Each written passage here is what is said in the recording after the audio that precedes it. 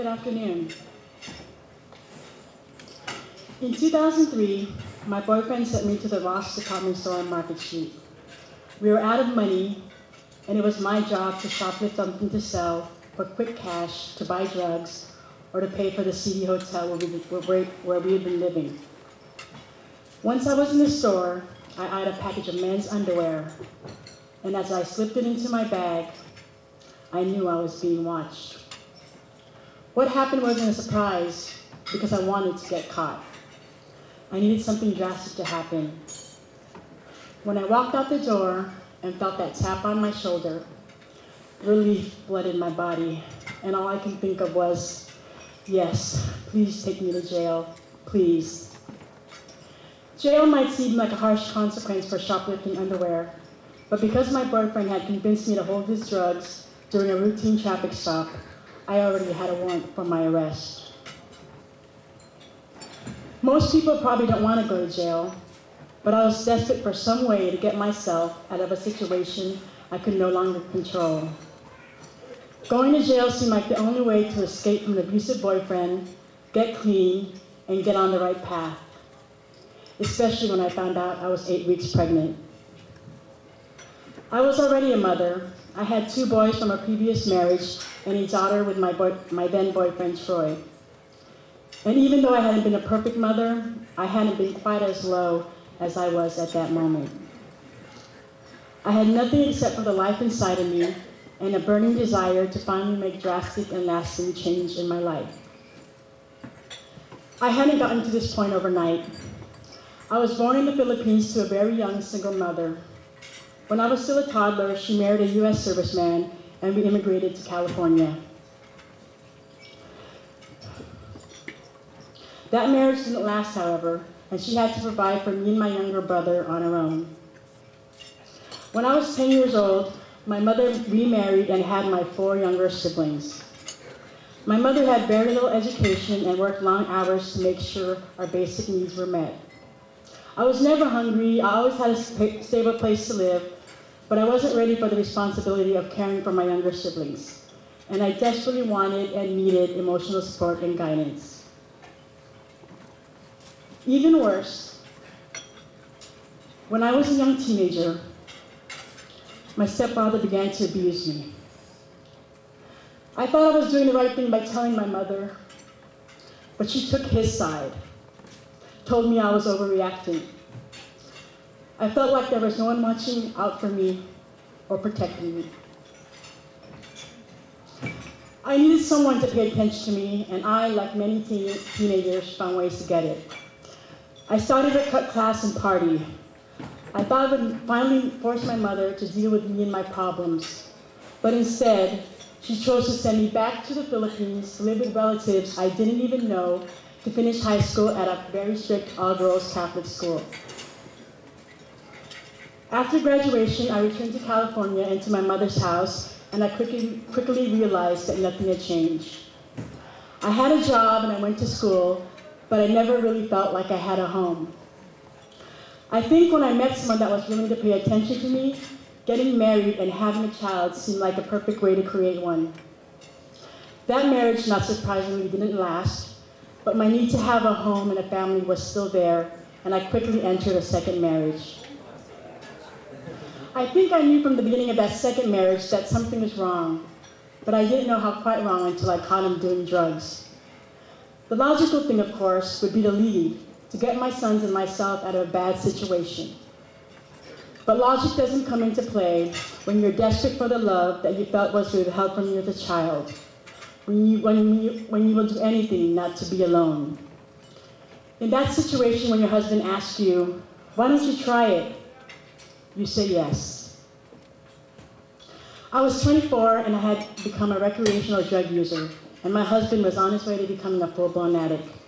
I still had a job, but my life was quickly spiraling out of control. My husband started to get arrested and was in and out of jail.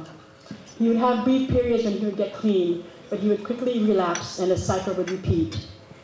It happened again and again until he, a green card holder, was deported. Left alone again, I welcomed a new man in my life, Troy. Troy was a drug dealer. He encouraged my drug habit and verbally and physically abused me from the start. For a while, I was able to hide both the drug and the physical abuse from my family, but eventually it caught up with me. I kept losing jobs because I kept calling sick. I kept losing jobs because I kept calling in sick all the time, either because I was getting over a binge or I didn't want people to see my bruises. My kids, which now included a third child, a daughter, were too young to fully understand what was going on, but they knew something was wrong. My family started to notice that I wasn't coming around as often, and when I did visit, my mom would comment on my bruises, and I would make excuses. I walked into a door, I said more than once. By late 2002, I stopped paying the rent in my apartment and got evicted. I sent my children to live with my mother, but I couldn't stay there because Troy wasn't welcome and I couldn't use at her house. I would visit every couple of weeks, but I spent most of my time with Troy doing whatever we could to scrape enough cash together to pay for drugs or to pay for a city hotel. The irony of the situation is not lost on me. When I was a child, my mother was all that I wanted, and now I put my own kids in the same situation. When I would call my mother, she would tell me how much the children missed me, how much they wanted to be with me. It was heartbreaking, but the power of the drugs and the abuse was too much to overcome. When you've been abused for so long, you start to believe that love has to hurt. When Troy stood over me with a gun cocked to my head and told me I was a disgrace to my family, or when I missed my children, he would say, "Why? What kind of mother are you anyway? They're better off without you." I actually believed him. I wanted to leave, but he was so in my head that I honestly thought that I deserved to be in this situation. The incident with the gun made me realize how serious things had become. He could have killed me. But until that day in Ross, a package of Calvin Klein underwear in my bag and a small flicker of life in my belly, I didn't know I could ever find a way out. After my arrest, I spent 3 months in jail. When I was released, I was 5 months pregnant and determined to make a fresh start for me and my children. The problem was I had no place to go. I couldn't go back to my mother's house because I was afraid that the stress of our shared history would cause me to relapse, and I wanted to avoid Troy at all costs. I also wanted my family to see that I can take care of my children on my own and be independent. I wanted a home of my own. I heard of a program while I was in jail called Jelani House, a residential treatment program designed for pregnant women. I called them the minute I was released, but they didn't have space for me. "Keep calling," they said. "Keep calling." I called every day, but the next 2 weeks were the lowest in my life. I slept on the floor at shelters where I would try to cry quietly at night so I wouldn't disturb others in the shelter. I spent my days riding BART from one end of the line to the other until I finally got the news that there was space for me at Jelani House. I stayed at Jelani House and participated in the drug treatment program for the next 9 months and gave birth to my youngest son, Matthew. While I was there, my case manager suggested that I apply to Compass Clare House for transitional housing. Even though she warned me that it was a hard program, I knew it was an opportunity to have my own apartment where I could reunite with my kids. So I knew no matter how challenging the program was, it was the place for me. I moved into Compass Clare House in October of 2004 with my son Matthew, who was then just a few months old, and my 11-year-old son Devin. At Clare House, my life began to change almost immediately. My case manager helped me get a restraining order against Troy and worked with me to successfully regain custody of my daughter Annabelle, who had been living with Troy's mother. Based on the strength of my progress and the stability provided at Clare House, I was actually able to bring Annabelle home on the very same day we went to court. One of the best surprises I've ever had. During my first 6 months of my stay, I continued to participate in outpatient treatment, where I can fully concentrate on my recovery, because I knew Annabelle and Matthew were well taken care of at the on-site child care center at Clara House. My children and I got therapy at Clara House to help us process and move forward. When I was ready, they helped me create a plan to further my education and provide long-term stability for my children. In the spring of 2005, I enrolled at City College of San Francisco, and I found myself falling in love with school. Not long after I started, however, my youngest son, Matthew, got sick. The kind of sick that is every parent's worst nightmare. I had taken Matthew to the doctor after he had a high fever that wouldn't go down, but they sent us home. The next day, the fever returned, this time with convulsions, and I rushed him back to the hospital. Matthew was admitted to UCSF, where it was discovered that he had a staph infection that spread to his bones. All through that long night, until well past midnight, Barbara, the Clara House Assistant Program Director and Employment Specialist, was at my side. Matthew spent more than a month in the hospital and had to have 2 surgeries. Without the support of Clara House, I don't know what I would have done. They helped me coordinate care with my family members from our older children.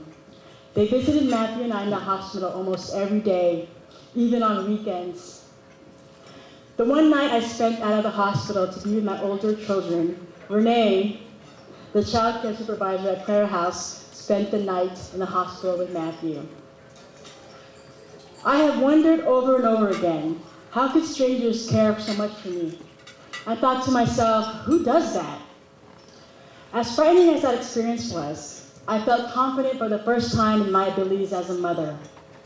Thanks to Clara House, I had the tools and the support that I needed. I am happy to report that Matthew is now a healthy and happy 7-year-old boy. I returned to school and graduated with honors from City College, and I'm currently enrolled at San Francisco State University pursuing a degree in sociology, and I'm a straight-A student.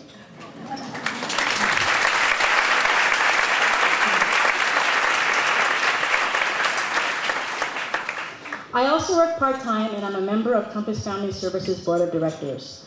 I am also very proud of my 8 years of sobriety.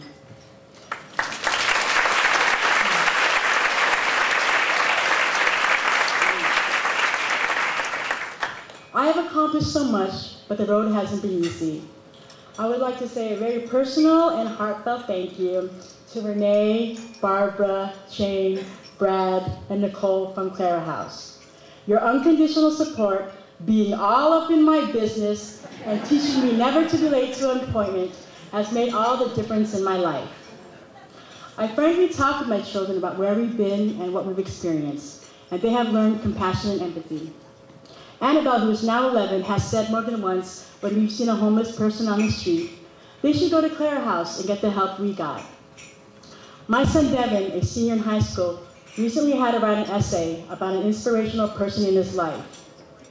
He chose to write about me.